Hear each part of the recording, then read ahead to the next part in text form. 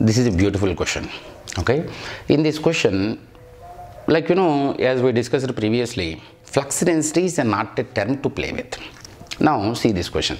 Estimate reduction of volume expressed as a percentage of original volume of a core iron copper in a transformer when original steel plates worked at flux density of 0.8 Tesla are replaced by others of silicon steel worked at 1.2 Tesla. Assuming total flux to remain same, assume square core. Okay, so in this question, 0.8 Tesla to 1.2 Tesla, I am not changing the flux density in a given material. Okay, means for example, for one material it is 0.8 Tesla. If that material is replaced with another material, that flux density is 1.2 Tesla. So point to be noted here is I am not changing from 0.8 Tesla to 1.2 Tesla in a given material, but material itself is being changed. Okay, now let us analyze this theoretically. Okay, now flux is constant. Okay, in a transformer flux will be constant because V1 supply voltage is going to be constant. If supply voltage is constant, means of course RMS value, AC value, RMS value of injected voltage is constant. If V1 is constant, E1 should be constant. If E1 is constant, what is E1? So E1 is going to be root 2 pi f P max AC N. Now, is this question operating engineer question or design engineer question? Is going to be design engineer because flux density is being changed. But anyway, if you think of total flux, okay, in a given transformer, what will happen? V1 supply voltage is going to be constant. So E1 is going to be constant. Okay, so if V1 is constant, means root 2 pi anyway universal constant. And a number of turns is going to be constant for operating engineer. So B max AC, frequency anyway normal given frequency. So if V1 is constant, E1 should be constant, operating flux of a transformer will be constant. Anyway, we will discuss more about this operating flux in loaded condition of transformer very soon. That is the next phase. Anyway, flux is constant. So for a given flux, for example, if you think of flux, what is flux? Flux density into area of cross section of the core. Okay, as I discussed previously, we should not depend upon formulas. Okay, machines is beyond formulas. Now for a given flux, if flux density is increased, area of cross section of the core will be reduced.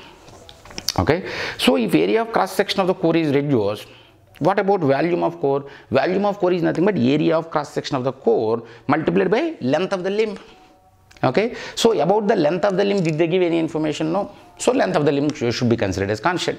Okay, now if flux density is increased by some x percentage, okay, if flux density is increased by some x percentage, for a given flux, area of cross section of core should be reduced by x percentage. Okay, if area of cross section of core is reduced by x percentage, means that volume of core will be reduced by x percentage. Okay, so directly let me write volume of percentage of reduction of volume of copper, core, percentage reduction in volume of core. Okay, means I don't want to write any equations here. Okay, so let me repeat it again. If flux density is increased by x percentage, area of cross section of the core will be reduced by x percentage. So volume of core requirement will be reduced by x percentage.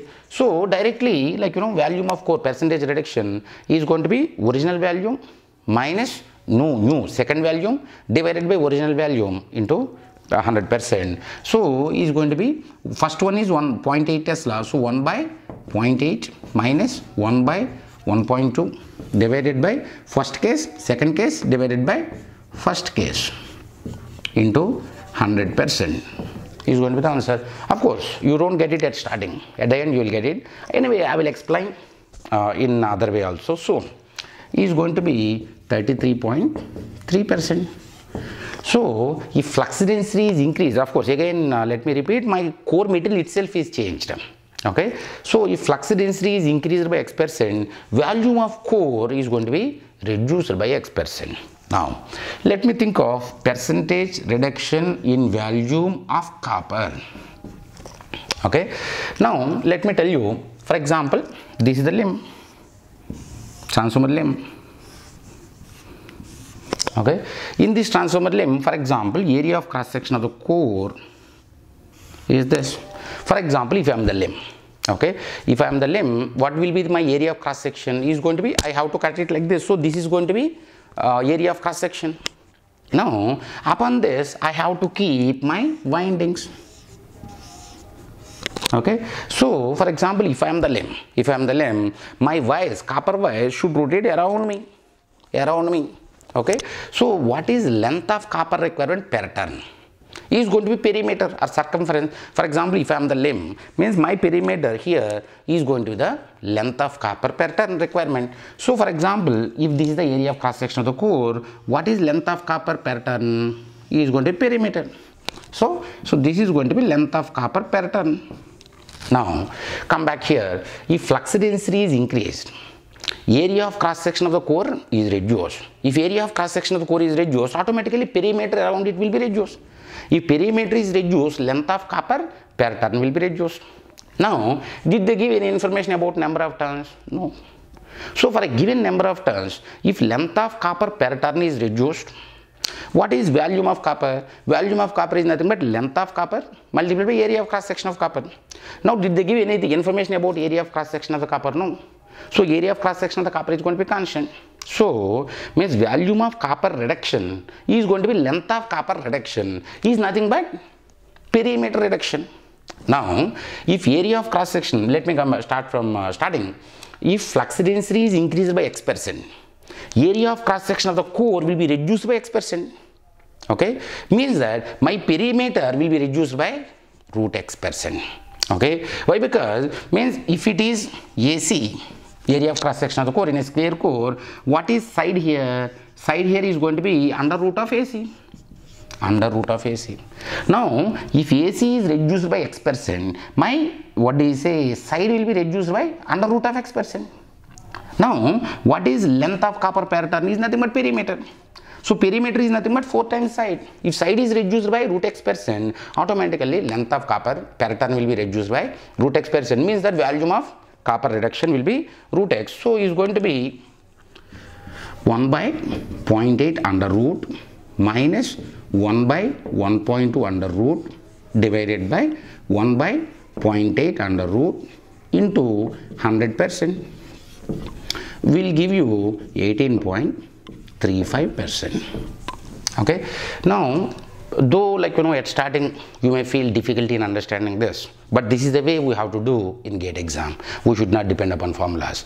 But few guys without seeing the formulas, they may feel kind of friction to understand. So means in gate this is the way we have to solve. But let me explain this from formula or equations point of view, but I hate to go through equations point of view. But anyway, see here, flux is going to be constant. So if flux is constant, equal to flux density into area of cross section of the core is going to be constant. So means the moment it is constant, area of cross section of core is inversely proportional to flux density, equal to some proportionality constant K into flux density. Now AC1, area of cross section of core in the first case with 0.8 Tesla as the flux density is going to be K divided by 0.8. Area of cross section of core in second case is going to be same as K by 1.2. Now if you apply, for example, let me see here, if area of cross section of the core is this much, is reduced, okay, so percentage volume of core reduction is going to be K by 0.8 AC1 minus AC2 divided by AC1, because area of cross section of the core changes we know, but length of the limb we don't know because he did not give any information, so length of the limb should be constant, minus K divided by 1.2 divided by K divided by 0.8 into 100%. Same equation. Okay, now let me think of, in this case square core he said. Okay, so in square core, what is side, each side? Okay, so what is each side here? Each side is going to be under root of AC, so is going to be under root of AC, under root of K divided by 0.8. Similarly, what is S2? S2 equal to under root of k divided by 1.2. Now what is length of copper per turn? Length of copper per turn is going to be, as I said, perimeter. For example, if it is square core, length of copper per turn is going to be this much. So length of copper per turn is going to be 4 times side. So 4s1. S2 is going to be 4 times, length of copper per turn in the second case is going to be 4 times S2. Now, if length of copper is reduced by x percentage, means perimeter is reduced by x percentage or maybe root x percentage. Okay, if length of copper is reduced, automatically length of copper requirement will be reduced. So that is a percentage saving we can say. So in this case, it is going to be length of copper per turn in the first case minus in the second case divided by first case. So this is going to be 4 times S1 is under root of k divided by 0.8 minus 4 times k divided by 1.2 divided by 4 times under root of k divided by 0.8 into 100%. Okay, now if you see same equation, okay, so basically in gate we have to do this way only rather than going this lengthy way. Okay, so this is the shortest way possible.